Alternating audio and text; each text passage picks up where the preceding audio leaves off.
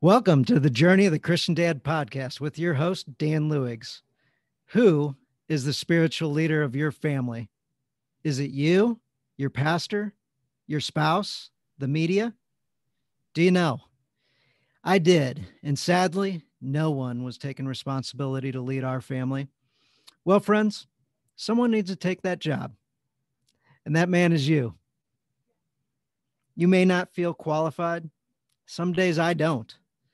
With the help of God and a community of dads helping each other on this journey, you can be the leader your family deserves. Welcome. We've got Chad Williams with us here, author of Seal of God. Just an amazing kind of story in life. And when I think back to being a kid and of all the things I wanted to do, I wanted to be you. So Chad used to get introduced as Chad. He's got a Vans contract. You remember the shoes and the skateboards and all that stuff? That was him. Had the coolest truck, had the coolest life. Like everything was great. He was the athlete, the stud of the class, and like that guy, just natural born leader ability, those type things. And then the story goes from there, and he becomes a Navy SEAL. Who didn't want to be a Navy SEAL? The ultimate, like just incredible. And then you go on write a book called The Seal of God, and that's kind of how we got to where we are today, having you here with us. I do a little bit of research and I hit a couple of your videos and I'm like, wait, that says 1.5 million views. This one says 1.3 million views. That's a big number. So I got to see you speak in person. We got to meet and talk and just loved what you had to say. And I really wanted to have you here. And then the more we've gotten to know each other, the more I'm like, oh my gosh, you totally fit for the Journey of a Christian Dad podcast. Like, I just love it. Masculinity and fun, enjoyment, fitness, quoting scripture off the top of your head. I'm like, this is awesome. So I'm really, really fired up to have you with us here. I could go on for the next 45 minutes until the podcast is over with my excitement, but I'll stop. Well, thank you for having me on, Dan. I really appreciate it, and I'm just thankful for your candor and your love for the Lord. That's very evident. Yeah, well, I'm thrilled, man. It's one of those things with guys, we can hide our faith in the Lord. Sometimes guys aren't as bold as they could be. Sometimes guys don't have that community around. So it's just awesome when you meet somebody that is already on that level, and it's fantastic. And then you just super bold, not afraid to share your faith. I wouldn't say not afraid. I think sometimes we just got to push through it, right? I've got this mentor by the name of Ray Comfort who has been doing evangelism for a long time. He'll address, hostile crowds of people in Huntington Beach. Sometimes, there'll be over a couple hundred people there that are shouting him down, trying to do everything they can to just distract him, get him to trip up on his words. And he's been doing this so long, it seems like he's absolutely fearless. And I was very thankful, for his honesty as he, shared with me that, a lot of times he goes into it dragging his feet, but the outcome ultimately is clicking our heels on the way out. And I think that's how all of us, feel whenever we're entering into, an opportunity to share the Lord as we go into it dragging our feet. But you should come away with that feeling of clicking your heels, even if it didn't go that well. At that moment you were about your Father's business and you're doing what you're supposed to be doing, and it's a good feeling. Yeah, yeah, it really is. It really is. Yeah, I've had that feeling daily. It's like a Labrador jumping in the water. It's like, Yeah. this is where I belong.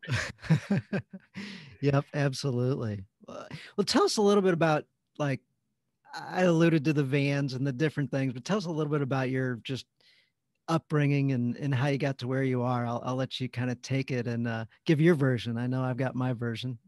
Sure. I think that, my dad, he definitely did a very good job of spending a lot of intentional time, with me and investing into me, and probably developing a lot of self-confidence and not allowing me to give up or quit on whatever it is that we were working on together, whether that be, running for a long distance, doing pull-ups on a pull-up bar together, or baseball or skateboarding. And so he really instilled in me just that discipline and investing into something that's, long term, not looking for that instant gratification. And so that really paid off in a lot of ways. I tasted, I guess you could say, some success with baseball. And then the big one was skateboarding. That was something that I was really into in those younger years, junior high, going into high school. I got sponsored by Van Shoes. And that was kind of a big deal for, a young guy, at the time, because here I am getting, the brand new shoes that aren't even out yet months in advance. And kids are like, hey, where did you get that? And I kind of became that guy in high school. My identity was attached to it. Like, hey, that's Chatty, sponsored by Van Shoes. And I never really realized just how important that was to me until I kind of got burned out on the skateboarding. And I find myself graduating high school, attending a local community college because I didn't really have any academic aspirations. And suddenly I'm kind of turning into this loser, that some of the skateboarding world, crept into my life that had nothing to do with actually being on that board, the smoking and drinking, and everything kind of began to unravel. And next thing you know, I don't want to compete anymore. And if I'm not competing anymore, Van Shoes is like, we don't want to sponsor you anymore, whatever. And so now I'm not sponsored by Van Shoes. I'm failing almost all my classes at the local community college. And I'm realizing that my identity has kind of just disappeared like a vapor, like smoke in the wind. And a lot of my friends that were my friends at the time suddenly aren't my friends anymore, because I'm no longer that guy that has that success, that has that identity. And so that kind of hurt, that stung. And I remember sitting there in the school parking lot towards the end of the year. It's time to take finals. I'm not passing any of these classes, and it's my own fault. I've just been ditching, hanging out with friends, going surfing. I realized, like, wow, I'm turning out to be a loser. I mean, the kind of guy that I do not want to be. This is not the kind of guy that my dad had instilled in me. He always pointed me in the direction of, you can do whatever you want to do. And that's true. When you're young, that word potential that gets thrown around, it's not cliche. You really can, but you have to apply yourself. And so I realized that the trajectory I'm on right now is a bad one. I need to turn this thing around somehow. And I know you got to be passionate about whatever it is that you do. And I'm not passionate about school. My heart is not in it. I don't have a love for it. And so I'm thinking, what could I do with my life? So pause on junior college for just a second. What Sure. about junior college can you be passionate about? Like, I was there, and when I heard you say that, I'm like, yes, I know exactly what you're talking about. I'm picturing you in my parking lot at my junior college with the big open space that you're about to talk about. And yes. Right.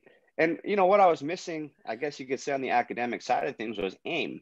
If you have an aim towards, you want to be an engineer or you want to be a doctor, that junior college is really just one of those practical stepping stones to getting there.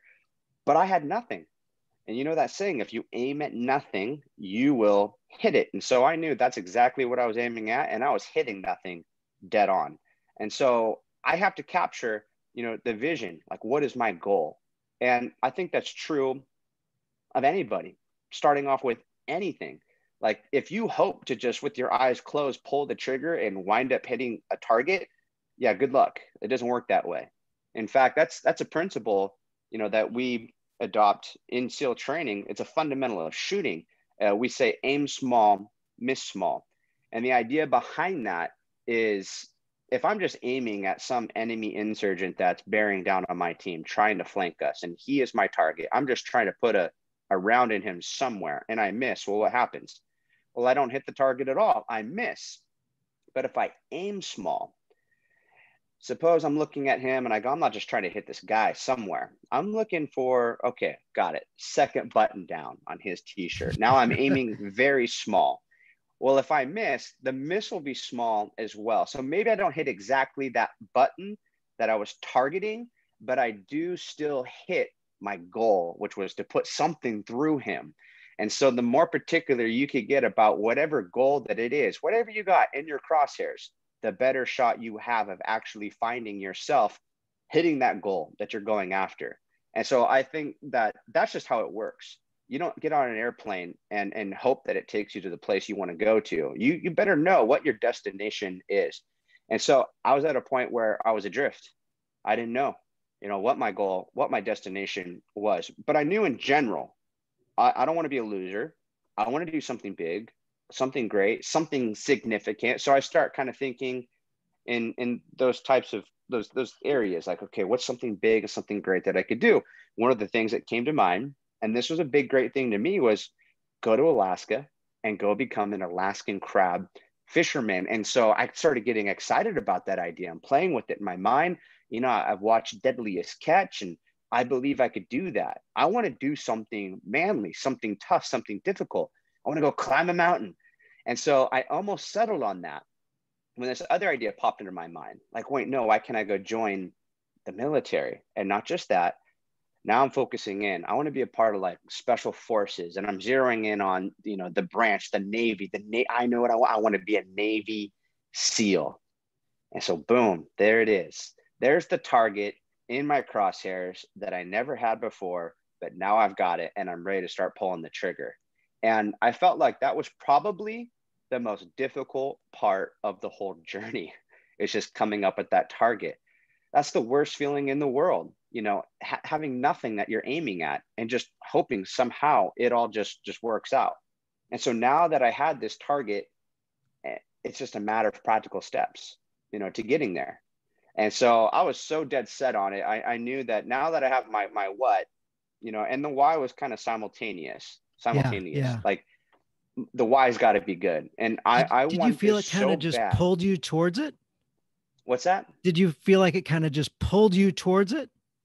Yeah, I think in the back of my mind, I was always enamored with it and always thought highly, of the Navy SEALs. Everyone always speaks of them as just incredible, elite. And what hit me was like, why just like talk about it as though it's unattainable, or talk about it as though it's for other people to do? Like, what's stopping me? No one's stopping me. What's holding me back? All I need is my shot. Give me a shot at it. And I think I could get through the program. I'm not going to ring that bell. I'm not going to quit. And so I already determined in my heart, in my mind, that I want that so bad that I'll die before I quit. And I think I had an idea of just how difficult it was, not just from talking with other people about it, but one of the only books that I ever read, from cover to cover, as a young man, was Rogue Warrior by this guy, Richard Marcinko, who was like the founder of SEAL Team 6. And so I already kind of had an idea of like what it was to go through SEAL training and to be a Navy SEAL.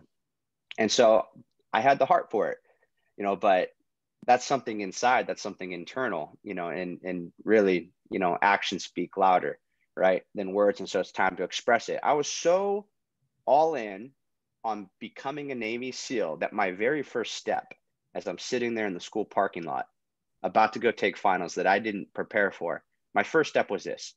All right, if I'm going to be a Navy SEAL, my first order of business is this: I don't need to go to school anymore. So I started my truck up and just took off out of that school parking lot and went straight to another schoolyard that was across the street from my folks' house, and immediately started preparing. Doing pull-ups on the pull-up bar. I'm doing dips. I'm doing push-ups. And of course, I got to let my dad know eventually, though, some bad news and good news. So is this an elementary school or? This one across the street was like a pre-K. Like it was like a daycare. And so it's a church. And then they had, like a pre-K over there. I remember getting kicked out. This guy comes over like, hey, what are you doing over here? And I'm trying to tell him, like, doing something noble. I'm preparing to become a Navy SEAL. And he's like, get out of here and have the cops come. You're trespassing. It's like, what? You don't understand. There is no other option. I'm doing this. Right. I was like, go ahead, call the cops, and like, I'll tell them what I'm doing. I'm preparing to be a Navy SEAL. I'm picturing these 2 foot tall people running around and then you doing crazy Navy SEAL training. And in my mind, I'm just like, now that I've decided I'm going to, become a Navy SEAL, I'm like the star of my own, movie. It was funny. But I gotta let my dad know some bad news, some good news as I presented it. And so, obviously the bad news being that he didn't know this whole time I was failing all my classes. And it was, like I said, my own fault. I just wasn't showing up. And, he is just like, whoa, what? And then and he wants to know what's the good news. I was waiting for that. It's all right, Dad. I got a plan. And so I'm excited to share with them. I'm like, I'm going to be a Navy SEAL. And so at this point, you got to kind of put yourself in his shoes. He's kind of looking at the track record of my life. And what it is like, I get obsessed with something and I exploit it from every possible dimension. I get good at it, but then I get over it. I get burned out. And so that's kind of been the case with a lot of different things that I picked up and put down, whether that be like the baseball or the skateboarding. And so he's observed that. And he goes, son, joining the military is not like any of these other things you've done in your life in the past, like playing ball or skateboarding. He goes, if you join the military and then you find out, oh, this isn't really for me, or suppose you quit and don't make it through SEAL training. He goes, just to be clear, you will still be in the military. There's no getting out. And you're probably going to get a job like chipping paint off some boat in Japan. And those words, they really rung true, with me. And I was just determined, like, I will not be that man. And so actions speak louder than words, right? I kind of storm off and I just start preparing, from that point forward daily. I'm putting myself through, workouts. I'm watching the Discovery Channel because they had come out with a documentary on SEAL training for BUD/S Class 2, 3, 4, watching it religiously, like every day. Anything that I can glean, from watching the video footage in terms of like how the instructors were treating, the students, the workouts that they were putting them through. And I was trying to program, my workouts that way. And so this ultimately leads to my dad, inviting me back up into his room one day and he wants to have a discussion. And so he's like, so you really want to do this, huh? I'm like, yeah, Dad, I want to be a SEAL. And he goes, great. Well, I set up a workout for you with a Navy SEAL. Check out my computer screen. And I'll never forget looking over at that screen thinking my dad doesn't know any Navy SEALs. Like who fooled him? He doesn't understand how the internet works. People can claim to be anything they want. And this email just says, can Chad come out and play tomorrow? That's all I see. I'm looking at the email, looking at my dad, like, Dad, let me get this straight. You met some guy off the internet, says he wants to play with me, and you're arranging this whole thing right now? And he's just like, he's a SEAL, son. I'm trying to tell him, you can't trust everything someone tells you on the internet, Dad. And he goes, no, this guy's really a SEAL. Thinking, how did he get a hold of a SEAL like this, right? And so I go, whatever. All right, I'll go meet up with the guy. And I was very skeptical.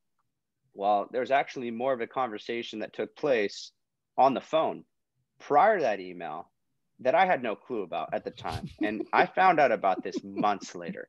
But I'll give, you and the listeners the backstory up front. So on the phone, my dad's telling him like, hey, look, my son, he wants to be a Navy SEAL, but here's what I think. I think he has no idea what he's getting involved in. Like he has no idea what he's signing up for. And so I'm asking for a big favor right now. Would you be willing to meet up with my son?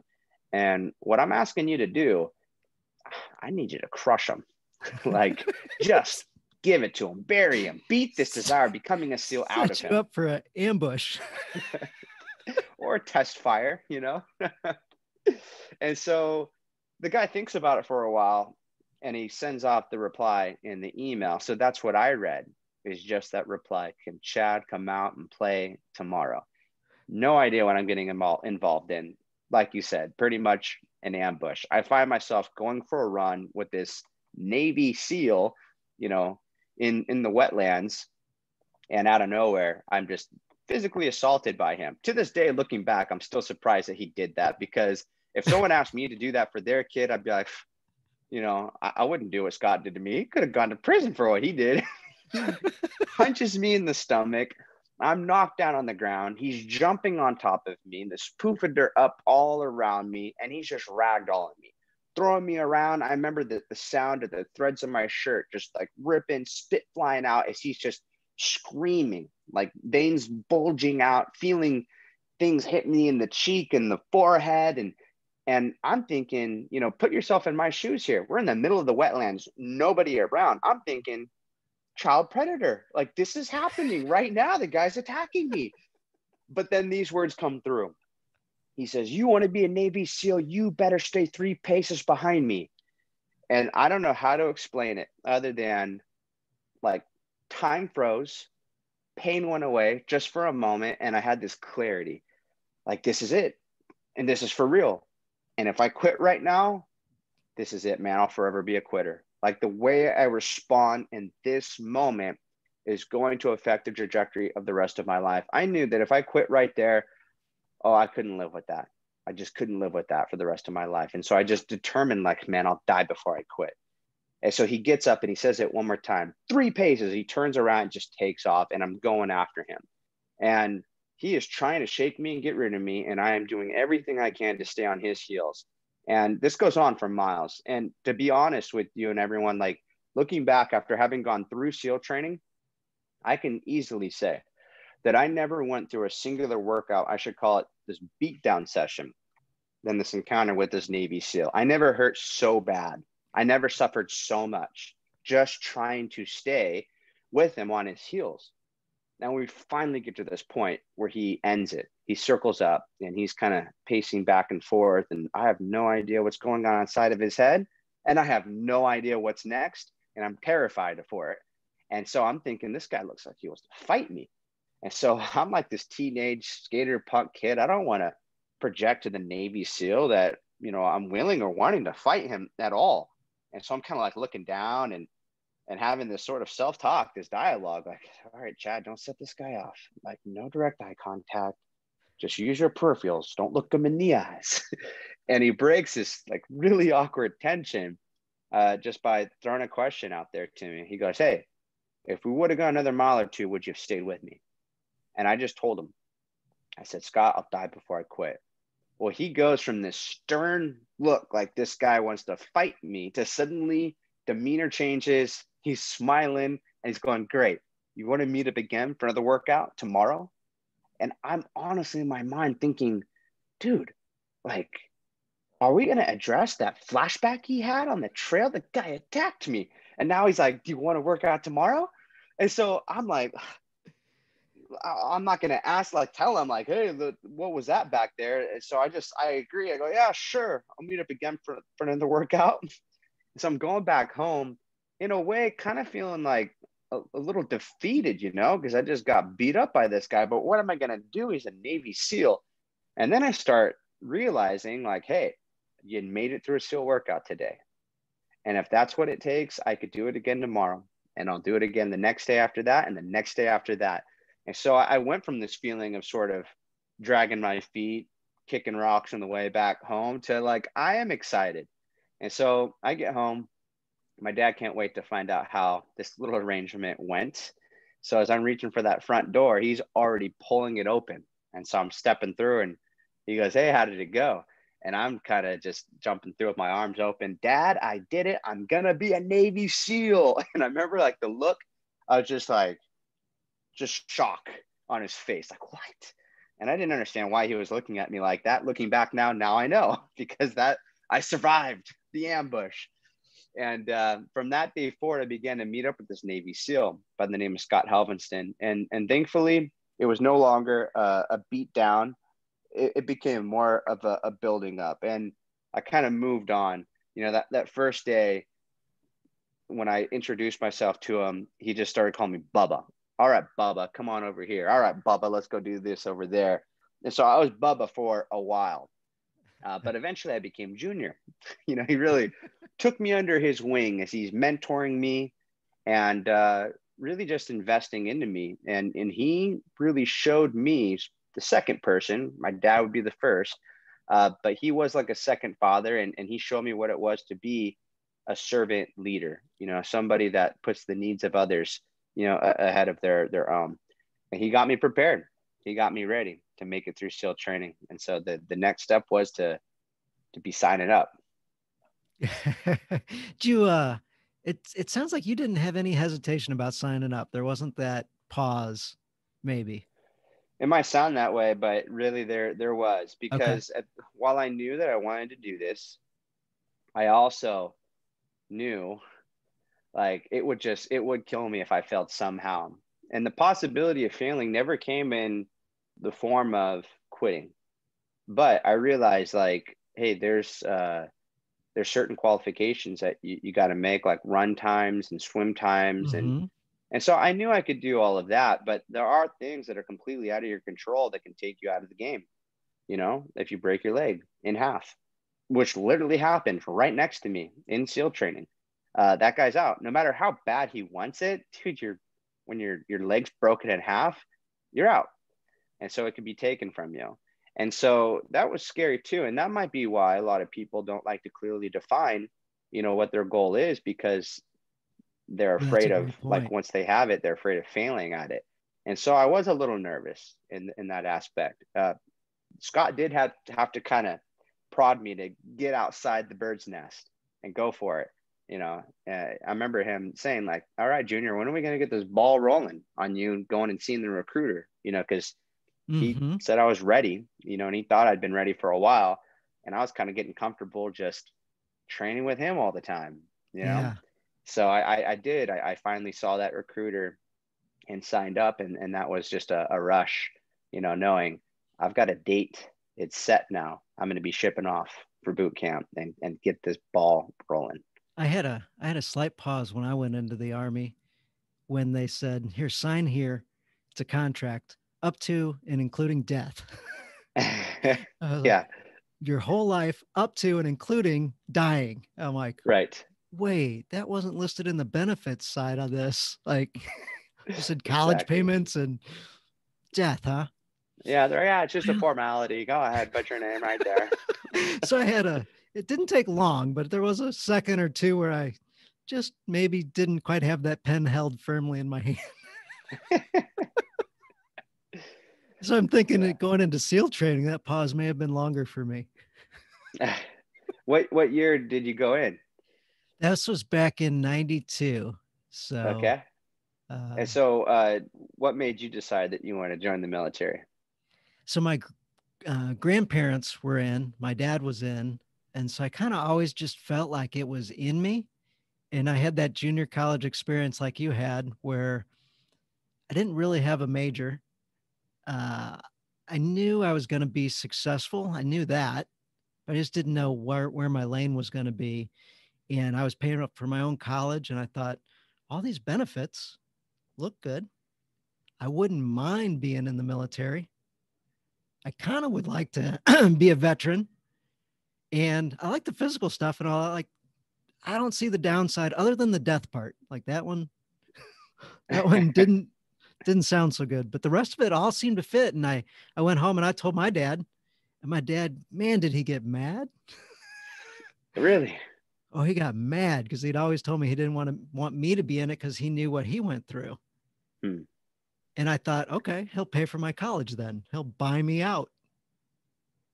Well, I'll just pay for your college. But he didn't say that. Like, I guess I'm going in then.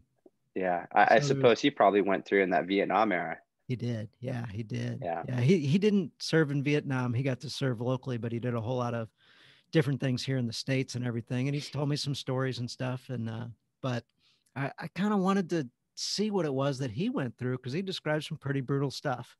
And Hmm. I really kind of wanted to know if I was man enough to do it. I think that's in the heart of a lot of young men. You know, I think we're designed to do that. You know, God has made us to, you know, want to, you know, conquer and you know, go climb that mountain, go do something, you know, significant, meaningful, you know, with our lives. And so that sort of like hunger and thirst, you know, for greatness, I think that is a good fuel, and we just got to point it, you know, in the right direction. And I think joining the military, you know, looking back, like I think it's a great idea for guys that really don't know like what they want to do with their life, because Fantastic. Yeah. you're young, you're so young. You could do 4 years and still be so young. It didn't seem like that at the time, you know, when I'm like an 18-year-old, 4 years seems like, you know, such a huge chunk of your life.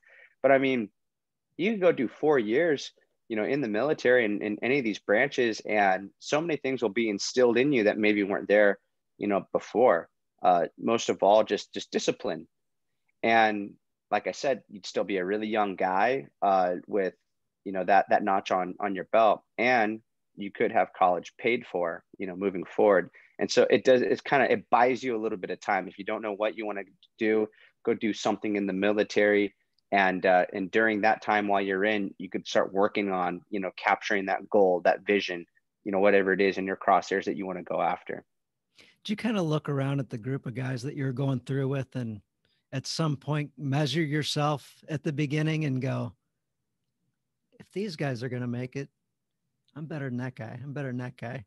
Well, here's the thing. As I did look around, and what terrified me was all of these guys seemed like they're hard as nails. And so I'm thinking, because when I showed up I was in Bud's class 254, we had already gone, like by day one of official SEAL training. Well, you do some, what we call indoctrination, Yes. training. It's kind of like an on-ramp.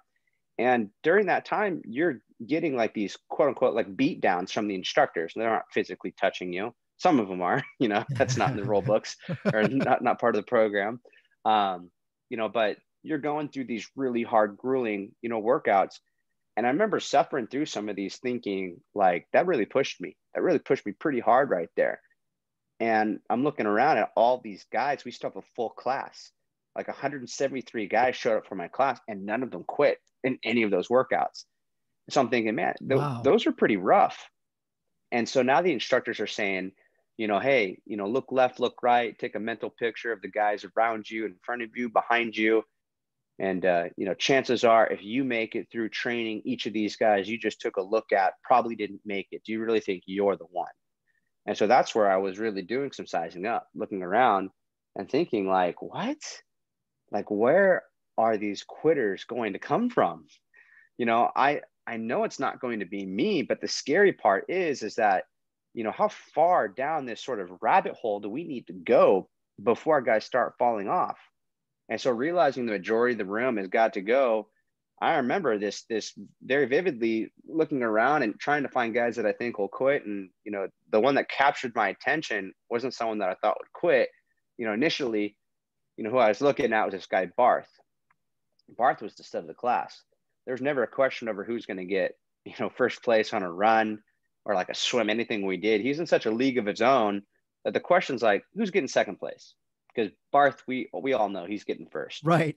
And so there's one of the guys that's going to make it. And I remember like kind of correcting myself, like, what are you doing, dude? You got to find people that are going to quit right now, not guys you think will make it. So I'm looking around the room a little bit more. And then I see this other guy, Alex Gagne. And I'm like, how could I forget about Alex Gagne? He's the exact antithesis of Barth. I mean, not only is Alex going to quit, but dude, Gagne, he's going to be the first guy to quit. He's the locker room talk. He's the ugly duckling of the class, always in the back on everything that we're ever doing. And so it's like, all right, well, at least I got that settled in my mind. I know that the first guy that's going to, wind up falling off here and quitting. Well, the irony of it all is that by the time we get to the most difficult portion of SEAL training, which is called Hell Week, who's amongst the first to quit? Not this guy, Gagne.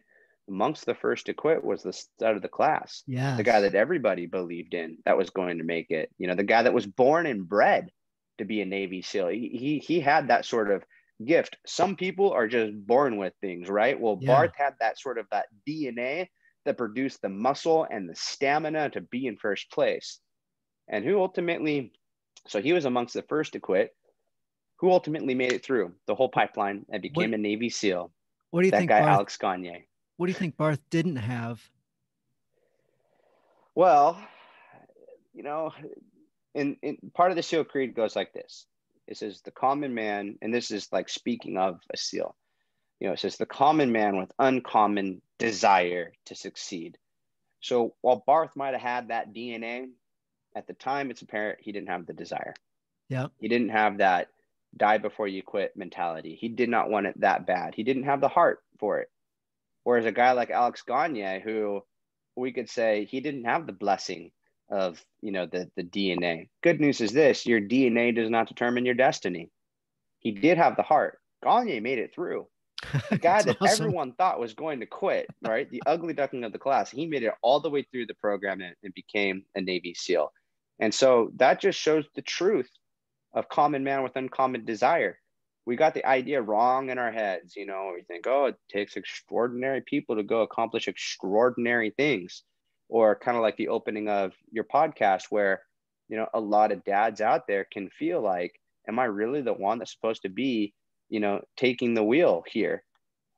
I feel unqualified. Well, that's great, you know, because those are the types of people that God uses. You know, go Mhm. look through, you know, the history of the scriptures. God typically isn't using extraordinary people. He's usually using very common men, flawed men, to accomplish extraordinary things. You could see this in the life of Moses. I mean, Moses, he had it all at one point. He was living the life of prestige. He was sitting there at the king's table. He was a prince, and he had a heart for his people. He decided to try and take matters into his own hands and, you know, save one of his own, you know, Israelite countrymen.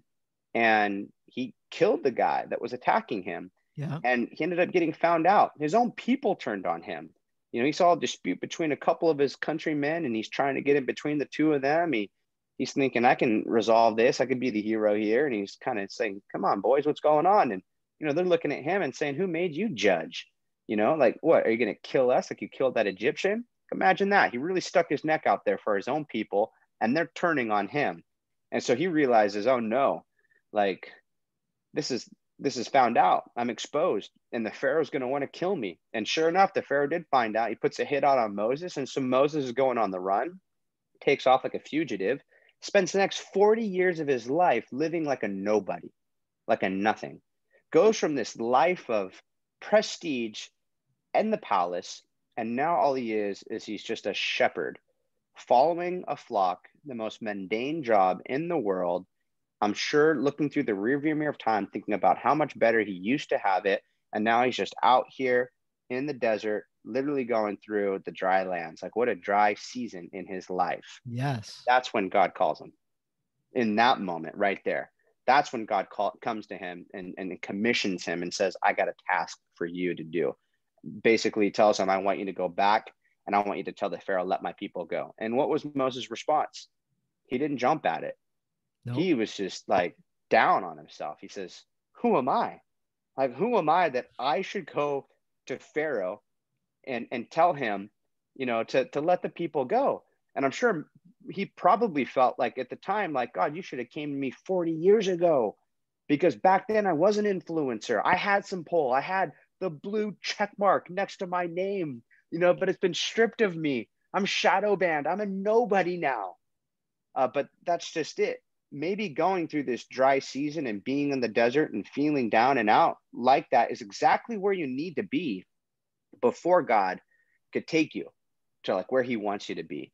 And there is biblical precedent for this, because we know how this story plays out, but you could also see this in the lives of so many others. Not only did Moses spend 40 years in the desert before God commissioned him with his big task and job, but the people of Israel spent 40 years in the wilderness before they crossed over that Jordan River into the promised land. Or you think of greats like, you know, Elijah, he was a man of the wilderness. Or Mhm. John the Baptist, he was a man of the Wild man. wilderness before, that's right, before he had the opportunity to be the greatest prophet that had ever come, in Jesus' words, you know, preparing the way for the Lord. Or even Jesus himself, before he started his preaching ministry, where was he? In the desert, 40 days and 40 nights. And so maybe being in that sort of like that desert season of your life, if guys feel like that's where they're at right now, you know, sitting in a cubicle, looking back on, you know, years gone by, thinking that their best years are behind, you know, maybe this is just exactly where you need to be before Yeah. God could take you to where he wants you to be. And so Moses was asking the wrong question when he says, who am I? The question isn't who am I? The right question is, who is my God? And he did get around to asking that. Whom shall I say sent me? Because that's where the real power is. And so it's such a paradox. Like, in order for you to truly find yourself, you have to die to self, you know, first. You have to go to your own funeral.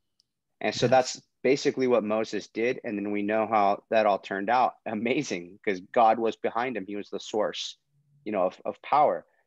And so really what it comes down to is heart, desire, and I think like openness, you know, and willingness to be used by God. So Alex Gagne, he had that sort of that heart and desire.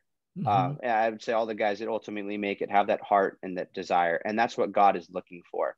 It talks about how in Second Chronicles, the eyes of the Lord go to and fro throughout the whole earth to show himself strong on behalf of those whose hearts are loyal to him. It's your heart. Yeah. We know David and Goliath. What was David? He was the runt of the litter. He was the smallest guy in the pack. In fact, he wasn't even in consideration initially, to be the king, when the prophet was looking for one. But God decided, no, that's my guy right there. And God explains in First Samuel, he says that the Lord does not see as man sees. For man looks at the outward appearance, but the Lord looks at the heart. Yeah. And what did David do? Well, this little runt of the litter, this little guy, he took on that giant Goliath. And what was unique about David? He had a heart after God's own heart. And so that's really what matters. Not who am I, not my DNA, not my outside appearance. As man looks at outside appearances, what really matters is like what is on the inside. Do you have a heart that's loyal towards God's heart? And if you do, and you're open to being used by him, then step aside and say, not who am I, but who is my God? Let his power come through. So Do you have any like daily reminders or prayers or anything you do that daily. tie you into that concept of being open to God? I guess it's just kind of part of the routine in a way. It's one of those first things in the morning. It's grabbing some coffee and then getting into God's word. And so I think that sort of gives you a God's consciousness, and that really is the goal. I think for all of us, something that I do sometimes is I'll have like a mechanical pencil whenever I'm taking the shower. I can write like something on the tile of the shower. Nothing too permanent, right? My Yeah. wife would be Yeah. upset with that, but I can use that time to write a scripture and then like look at it and think about it a little bit. It's a good way to start the day, and then really work on trying to memorize that passage as well. And the more that it's like not so much getting into God's word, but it's like how much does God's word get into you? As it starts to get into you, it begins to transform the way that you think and the way that you look at things. And so more time just saturating in God's word begins to really change the way, that you're thinking and looking at things. And the goal here is for God to truly be like in the throne of our life in every aspect of life. And Hmm. so I certainly have not in any way, I don't feel like I've completely attained it or perfected it. But like the Apostle Paul says, forgetting those things which are behind and pressing forward to those things which are ahead, the upper call, which is in Christ Jesus. And I think that's what it means to pray without ceasing as well. Yes. Talking about that sort of like praying without ceasing is just constant, like God consciousness, like just being aware of God. And it's like he's doing everything with you along the way. You see it through the lens, of spiritual living. Yep. Yeah, I love that you brought that up. That one, I love that. Pray unceasingly. It's a hard concept to grasp, but man, when I'm in tune with life, that's clicking for sure. And I Mm-hmm. love that you brought up the question. He's asking the wrong question. Questions are so important to find a good question, great question. Quality of your life is determined by the quality of questions you ask yourself and others. So that's great. Can we talk a bit about like Navy SEAL graduation? That's a pretty big moment in somebody's life. Getting a doctorate degree, getting inducted into the Hall of Fame, all those like those are big peak moments. What was that like in that time of your life for you? I put everything into becoming a SEAL. And to me, that was going to be it. Yeah, becoming a SEAL, I was going to have that identity that I was going for. I was going to be set. This is what all the blood, sweat, tears, and hard work, termination was for. So invested into it. And so finally becoming that SEAL, it was surreal. It was definitely one of the happiest, most fulfilling moments of my life. Having that trident, the insignia that says you've done it, welcome to the brotherhood, pinned into my chest. The strange part, very strange, completely unexpected, was it took no less than 24 hours for that feeling to just go away, for it to just feel like all the wind got taken out of my sail. And from that point forward, I really felt like I was going through some of the lowest lows. Everything went downhill. I just felt like I was circling a drain from that point forward. And I could not comprehend, like, why? Like, I remember thinking to myself, like, dude, I just like achieved the thing, that was like my world. And why do I feel this way? And I couldn't understand why. And it was years later that I got the answer. And so years later, I hear these words by the late Christian philosopher, Ravi Zacharias. And I thought, man, those words hit the nail on the head. That's exactly what I experienced graduation day. I know exactly where I was driving when I heard this over the radio, the Silver Strand in San Diego. He says, one of the loneliest moments a man will ever experience is when he has achieved that which he thought would deliver the ultimate, and in the end, it lets him down. So one of the loneliest moments a man will ever experience when he's achieved that which he thought would deliver the ultimate, in the end, it lets him down. What he's referring to right there is something I believe that almost every listener is familiar with, at least to some degree. It's that whole idea that the grass is always greener on the other side.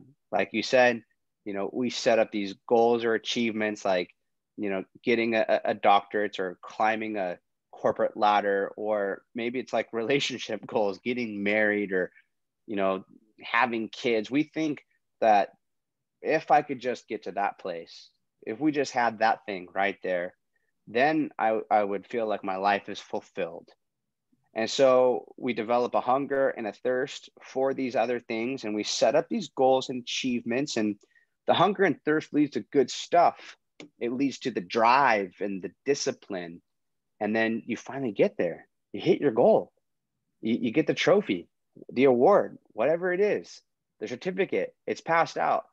And you have your moment where you take it in. It's very enjoyable. But here's the thing is that after you eat that up, the satisfaction doesn't last quite like you expected it to. You start getting kind of hungry again. And so you don't panic here. You just kind of step back for a moment and kind of put on your thinking cap. And after a little bit of thinking and introspect, you realize, I know what it is. The reason this thing didn't deliver for me the way that I thought it would, it's simple, man. I didn't go for something big enough. And so if I really want it to last, I need to go for something bigger, something greater. And so that's what we do as human beings. We start going after that next thing, that next rung of the ladder. And once you figure out what it is, there it is. Okay, I'm thirsting after that thing. And you go through this whole cycle again. You get there, you drink it up. And this is supposed to be the one. You are satisfied. And what happens? It's like a vicious cycle. You just get hungry and thirsty all over again. And seemingly, there just is no end. But there is an end. And that is the whole point to that quote. One of the loneliest moments a man will ever experience is when he's achieved that which he thought would deliver the ultimate. In the end, it lets him down.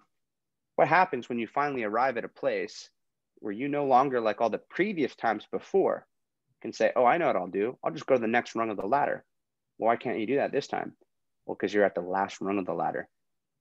You can't say, okay, I know what I'm going to do. I'm just going to get a little bit more elevation, climb the mountain a little bit higher. No, you can't do that because you're at the peak of the mountain. There's nothing left to climb. And yet worse than all the previous times before, because you're hungry and thirsty for something more, something next, but there is no next. That's where you get the truth of those words. And you do see that in people who reach the pinnacle of their careers or their field, right? With professional athletes, rock stars or movie stars, they got all that the world has to offer. They made it to the top. And what do we see going on in their lives? It's like a constant drama. They're destroying their own lives with drugs and alcohol, committing suicide. And we, watching from the outside, can't comprehend. We can't wrap our mind around it. Like, why? Why are they just throwing it all away like this? Don't they realize what they have? Don't they realize what people would trade to be in their shoes? But maybe that's just it. And we hate to hear these words. We don't want to believe it. Having all the world has to offer isn't all that it's cracked up to be. Well, I think that's true. And so in a sense, becoming a Navy SEAL, that was my achieving all the world had to offer. In fact, Yes. Jesus, he puts it best. He says, what's it profit a man if he gains the whole world but in the end loses his soul. And so that's the real issue there, is that if your soul is not oriented correctly, if you do not have peace with your creator, have no expectation to have peace in your life here on earth. So that was the issue at the time, but I didn't know that that was the issue. I could look back and say that was the issue. I didn't have true peace with my creator. I didn't have a right relationship, with God, but that time would come. There's a guy named Aaron Walker, or Big A, as a lot of guys I know call him, and he had a quote, and it was, "If you come home with a pocket full of money to a house full of strangers, what do you got?" And I was like, man, I remember a time in my life where the pocket full of money was so important, and the people around me were there, but the money was the important thing. And so thankful that that's changed. But yeah, gain the whole world, right? You lose your soul. Like, what do you got? Yeah, there's only certain things that we can actually take across that border, from. You brought up professional athletes. Years after the Rams won the Super Bowl, I had an opportunity. I was in Torrey Holt's kitchen, so the famous wide receiver. We were having a conversation, and I said, "Hey, I got an unusual question for you, but I really want to know. You caught that pass and one-handed, and you'd hurt your shoulder." And he goes, "Yeah, I took some pain stuff and everything." And I go, "But my question is, when you celebrated, only one arm went up. This arm went up this high. This arm went up this high. Tell me about that." And he goes, "Oh, I'll tell you about that." He goes, "I couldn't lift my shoulder. I couldn't lift my arm. So I went into the game in the second half knowing that as a wide receiver, I couldn't lift my arm. Wow. So when that pass was thrown, I knew I only could catch it with one hand." He goes, "And funny enough, yeah, when you look at the highlight of that, I did only raise one arm because the other arm didn't go up. I intended it to, but yeah, it didn't go up." And then he says, "So win the Super Bowl, everything's cool. We're doing all the parties, and it goes until it's time to leave and get on the flight.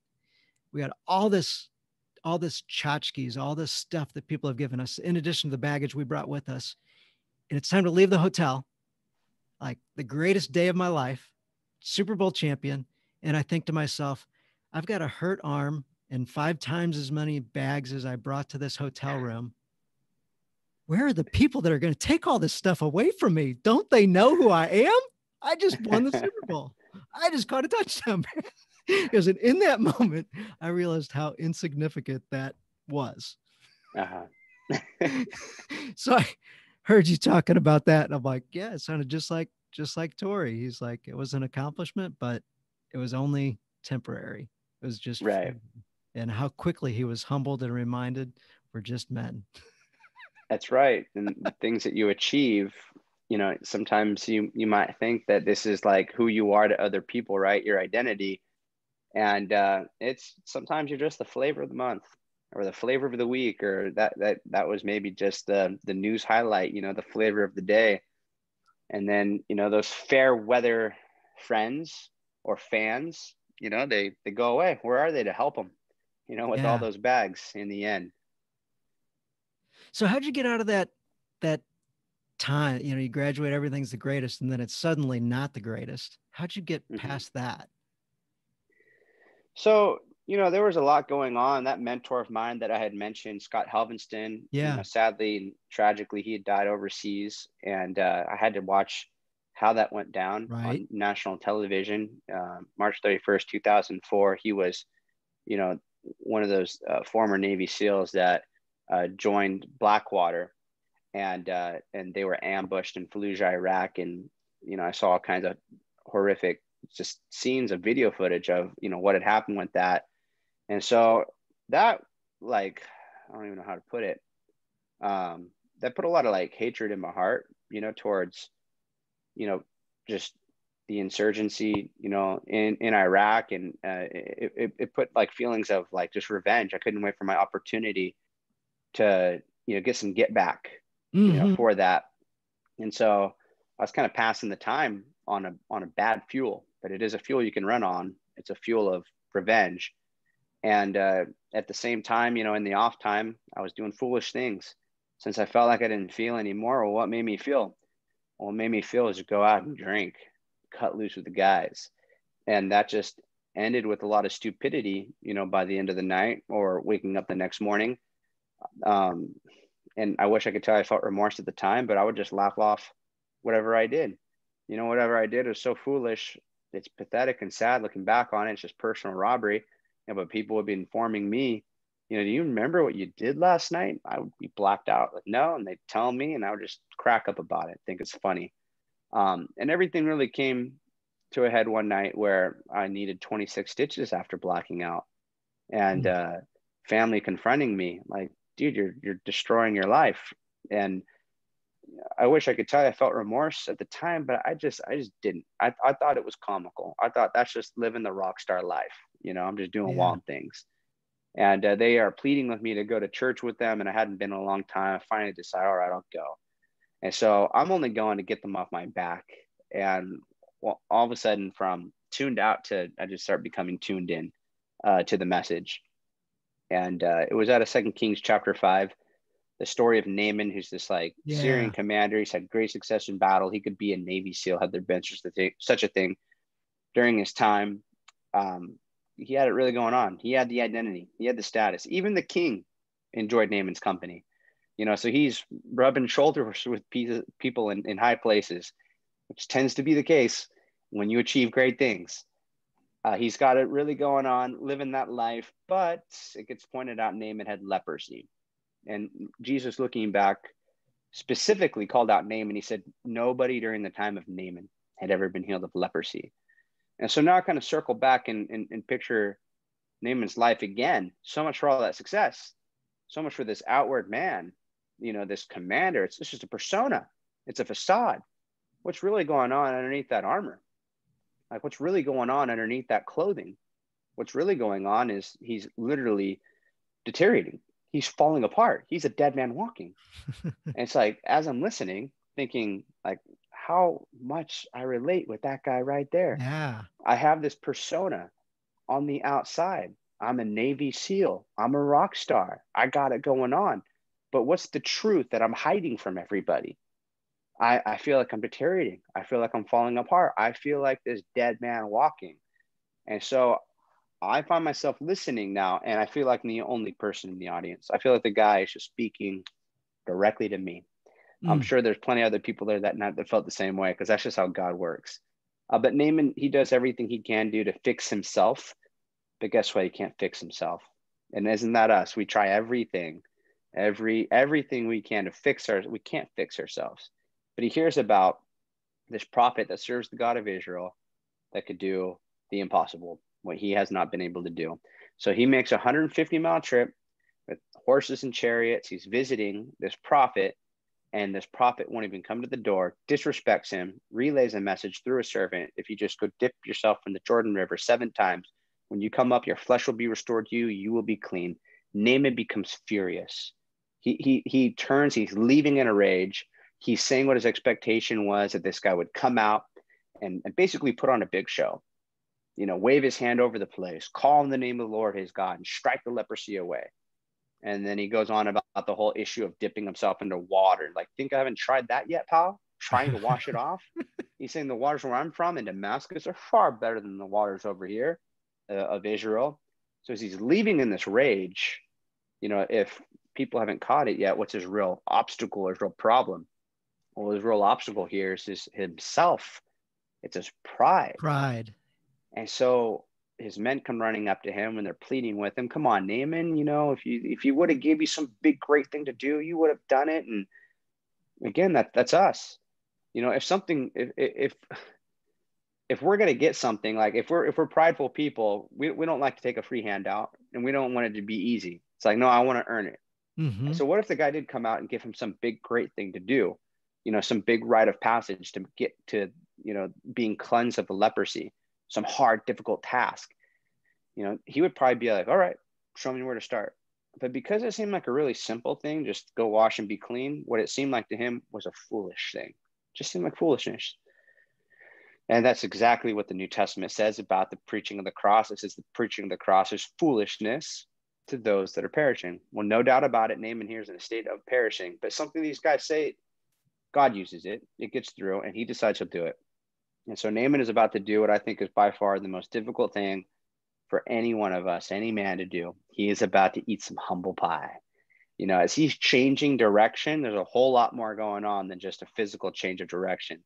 You know, I think that there's a sort of a mental, emotional, spiritual change of direction going on. I think he's getting it now. In order for me to live, I must die. I got to take that walk. I got to go to my own funeral right now, and then I'll truly live. I think he understands that it's not washing this stuff off. It's not washing off. It's that if I'm faithful, if I do what the God of Israel wants me to do, he will be faithful and he'll do the hard part. He's going to do that heavy lifting. And so he dips himself 7 times in that water. And guess what? That 7th time he comes up and the filth of that leprosy is gone. He has brand new skin, as the scriptures put it, like that of a baby. I remember hearing that, listening, relating, feeling so inspired. And then I kind of felt like this is the part where there's no longer like any similarity, right? Like it worked out for him. Good for him. Oh, no. You know? Right? It's like watching a movie and it's like that hero that goes through all this adversity and somehow like makes it through, and then it all works out for the hero in the end. And then typically what happens here is it's no longer time to live vicariously through this character. The movie's over. So the credits begin to roll and the lights come on, and now it's time for you to, you know, get out of that world and go face reality. Well, I think I should make a point here that the credits don't roll right there, that just as God provided a way out for Naaman, he provided a way out for us. And it's not dipping ourselves into some water. What happened was God dipped his son, Jesus, down into the world, and he lived the holy, perfect, sinless life that you and I could never live. So that leprosy, if folks haven't caught it yet, it's a picture. It's a type. It's a picture of our sin.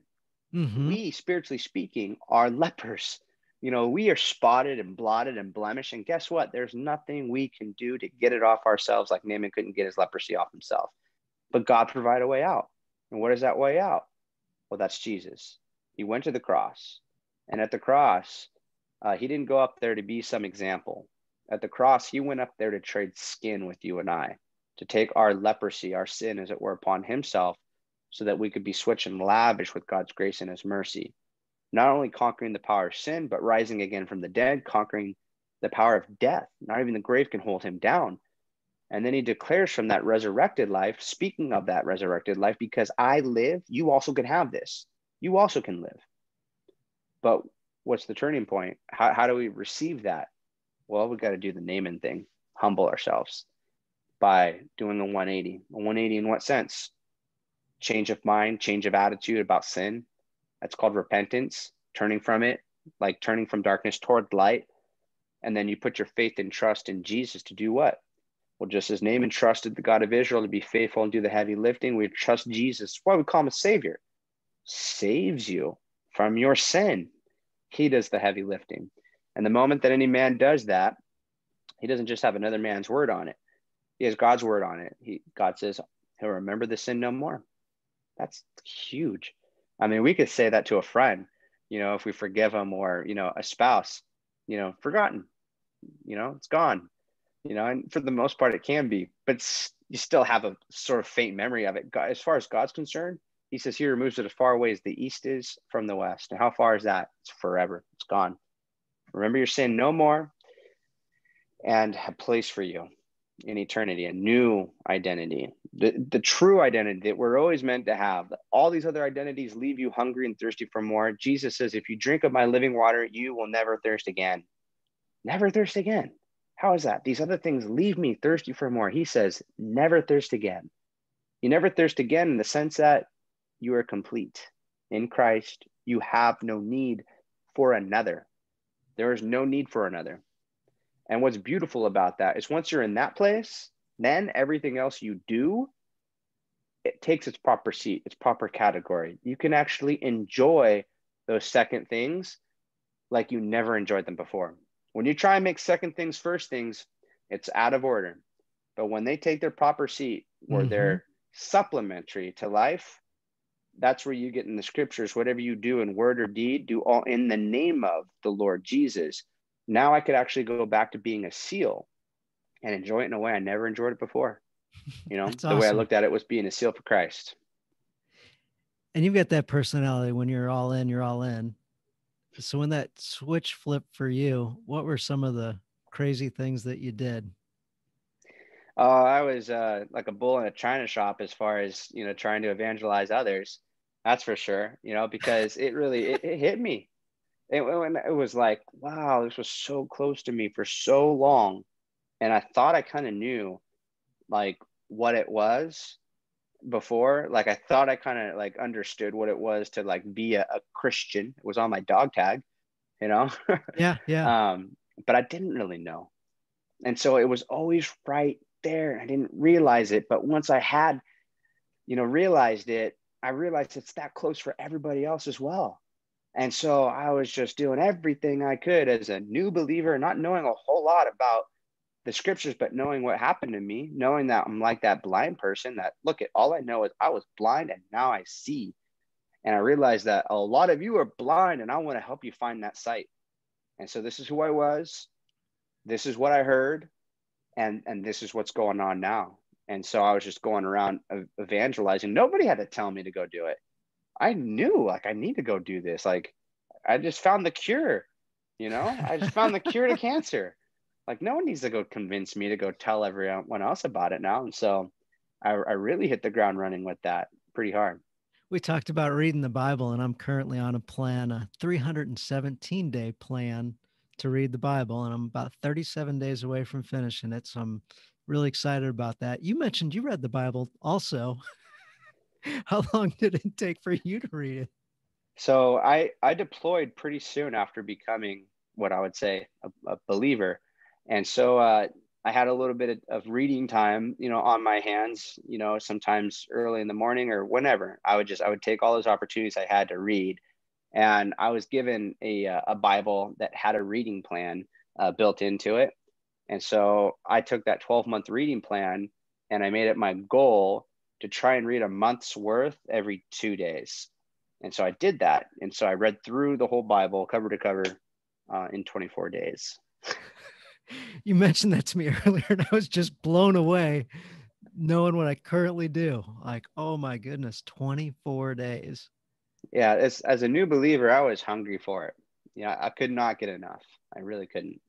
I was a slow reader back then because I always found a way to, like I said, like I think one of the only books I ever read cover to cover prior to that was Rogue Warrior. And apart from that, any book report I ever did, sadly, I never read the whole book. I always found the cliff notes. I always found Yep. some way to kind of like survey it, skim through. And so because of that, I wasn't a very good reader. I was very slow at that time. So that's a huge task for anybody, but like Right. that's amazing. That's amazing. Um, as a spiritual leader of your home, what are some things that you think are important? Maybe a story, maybe something you want to pass along to the men. Just any thoughts around that with your experience? And you're married and two kids, if we hadn't mentioned that before. So, again, guys, I have not perfected this in any way, but I do know this is that, God needs to be number one, preeminent, like in the household, in the family. And the children need to, see that.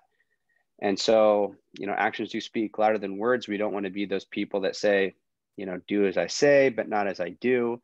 And so we got to make a conscious effort to be practicing, this in front of our kids. And so I think some of the obvious ones is like just the practice of prayer, or praying before, every meal, just as it says in Joshua, like when you sit down, to eat, to, tell your kids, of these things.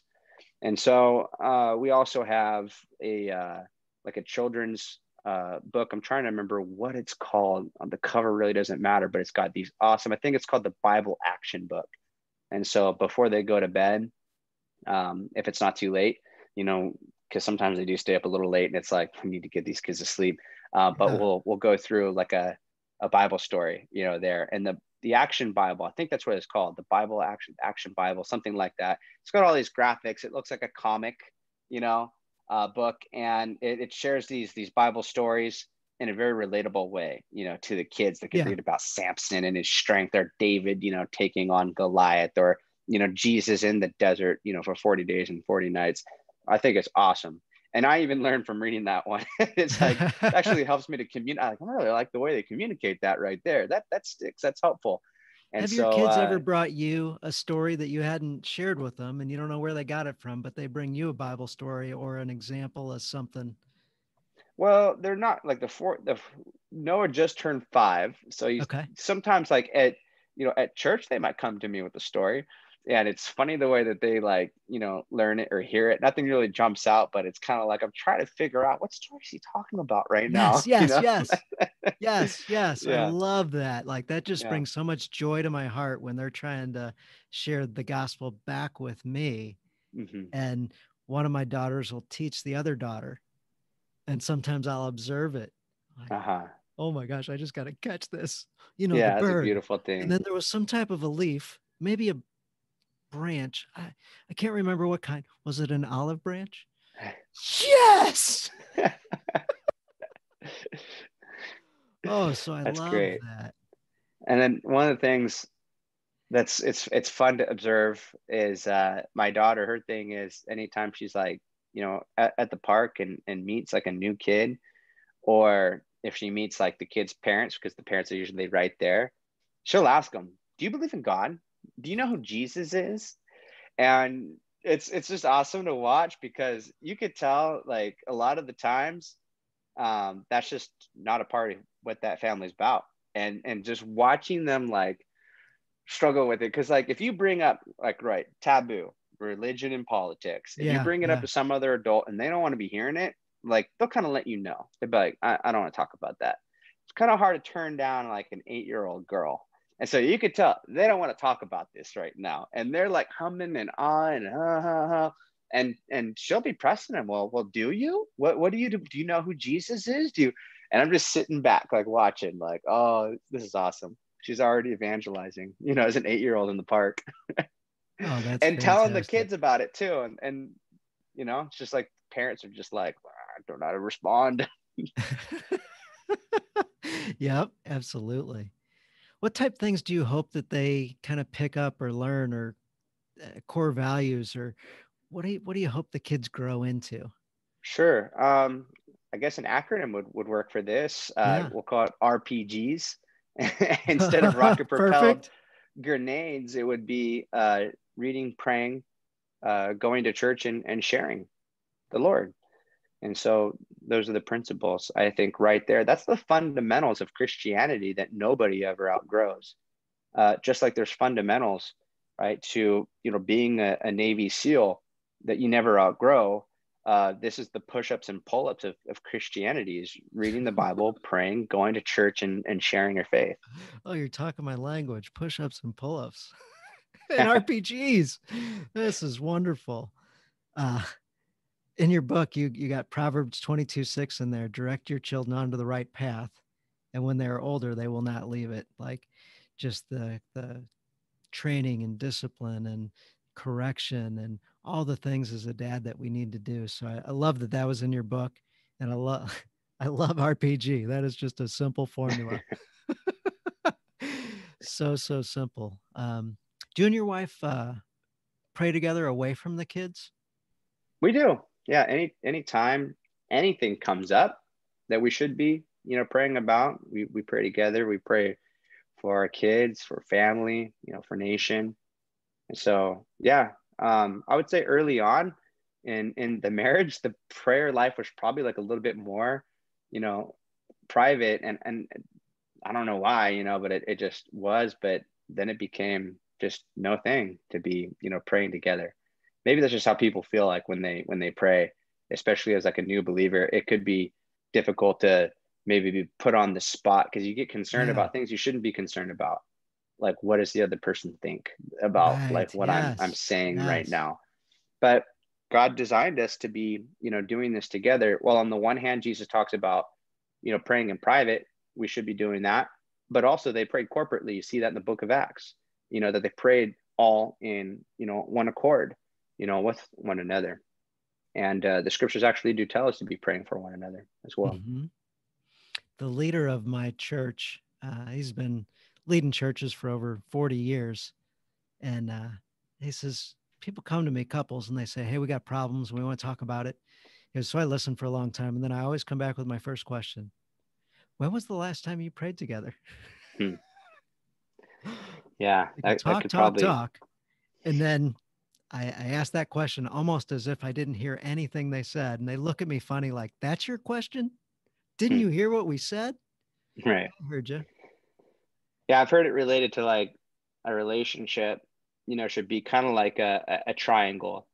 And so like your wife, your spouse, occupies, one point on the triangle, and you occupy another on the bottom end.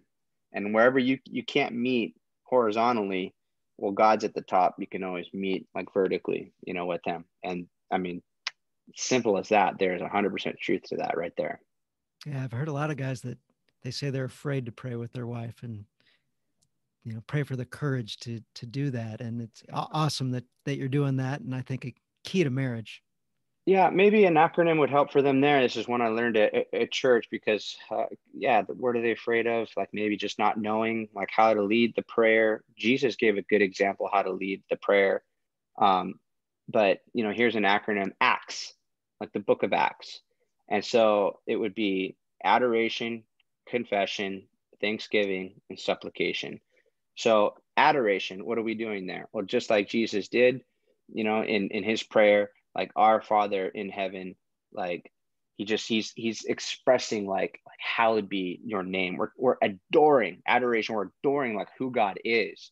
And so you're talking about just like, man, you're the creator and sustainer, of the universe. You made the stars, you made us. And so you're starting off your prayer by adoring who God is, and then confession would be just your time, to confess sins. And Jesus gave this example as well, forgive us our debts as we forgive our debtors. And so this is to be a daily practice. It's not just something we ask for forgiveness of once and then we're saved.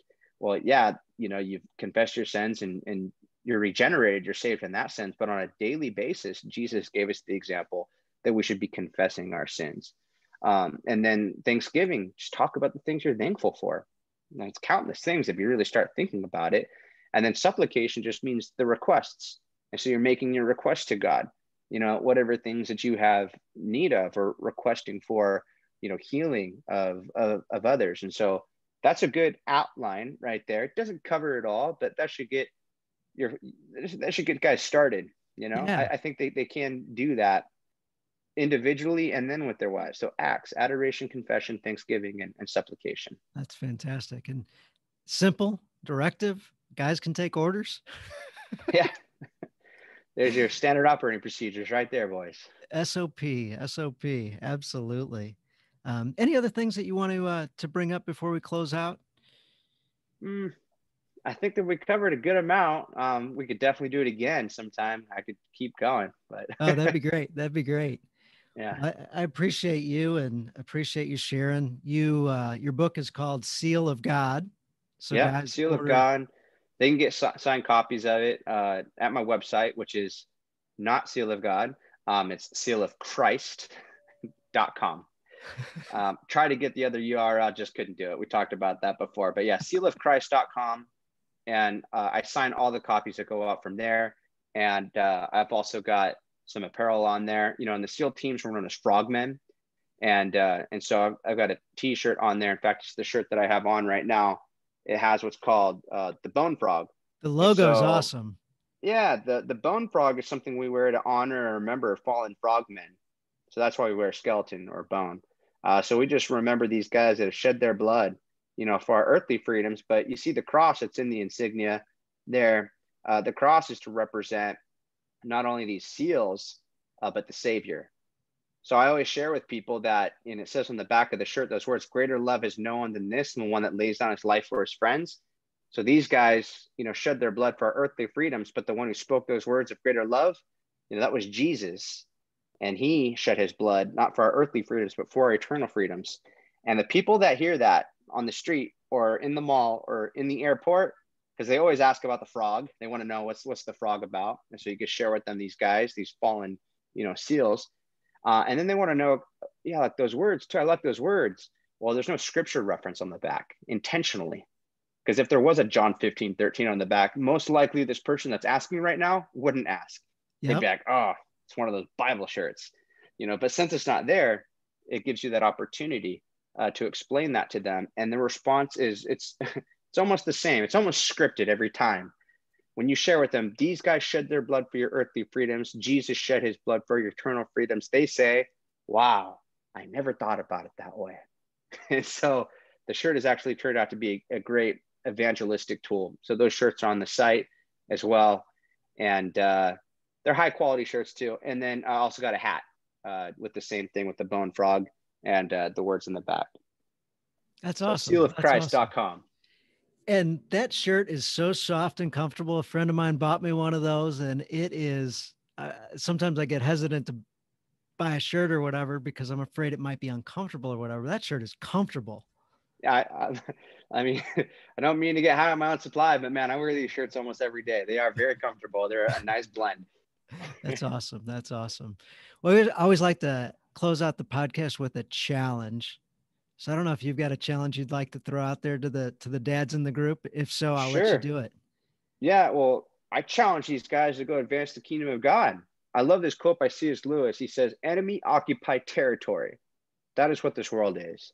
But Christianity is a story of how our rightful king has landed, you might say in disguise, and now he's calling us all to take part in his great campaign of sabotage.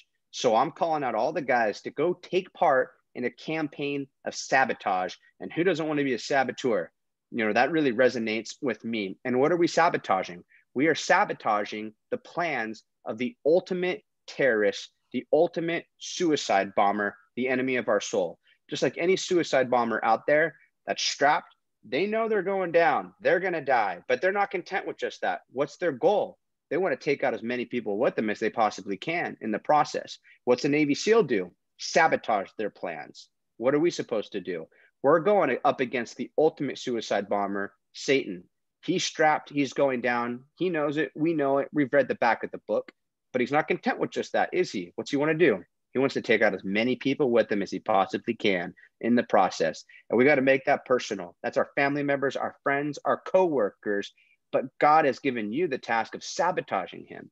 And the way that you do that is with the greatest weapon that we have. It's the gospel. There's no better weapon to charge the kingdom of darkness with than the gospel. So we're supposed to be getting out there and sharing the gospel everywhere we go in every aspect of life. You might go into it dragging your feet. It's not always easy, but man, you'll come home. You'll come home clicking your heels, happy you did that operation. Wow, that's great. We talked about that at the beginning, dragging our feet a little bit sometimes, and even the mentor, I believe you mentioned. Scott. Yeah. Scott. No, not Scott. Oh no, Ray Comfort. There you go. Said that even he drags his feet sometimes, but he always feels better afterwards after engaging it. So, man, that's a great challenge. And man, for guys that aren't comfortable with that, that one will make them uncomfortable. Sure. But it feels good. Another thing Ray says is we pay money to feel uncomfortable when we go to an amusement park. Or anytime you jump out of an airplane or go down a roller coaster, we're paying money for that feeling. You can have that feeling for free. Just go share Jesus with somebody. And get some eternal rewards. Like you get a free thrill and an eternal reward. 2 for 1. There you go. There's your ROI. That's awesome. That's awesome. That's a really neat way to think about it, to not only do it because, but also you get the thrill out of it as well. Do it for the thrill. Yeah. That's fantastic. Well, I thank you so much, Chad. This has been fantastic. I hope the guys love this. I know I did. And your book is tremendous. So guys, seriously, buy the book, buy the book. It's so relatable to so many men. We've lived a similar story, maybe not become Navy SEALs, but we've had those times in our lives where we needed a little something and we figured out a way to endure and make our way through it. Well, thank you so much for having me on. You asked a lot of really good questions. I enjoyed our conversation and let's definitely do it again. Awesome. Well, I'd love it. I'd love it. Thank you.